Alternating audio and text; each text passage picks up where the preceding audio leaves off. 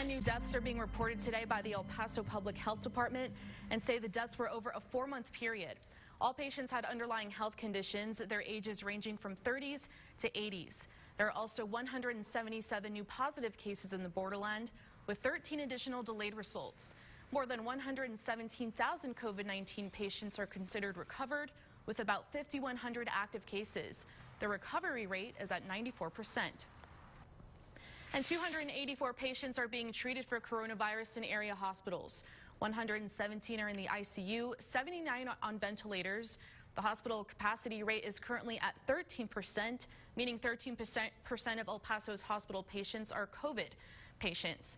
The age group with the largest number of hospitalizations is those 60 to 69.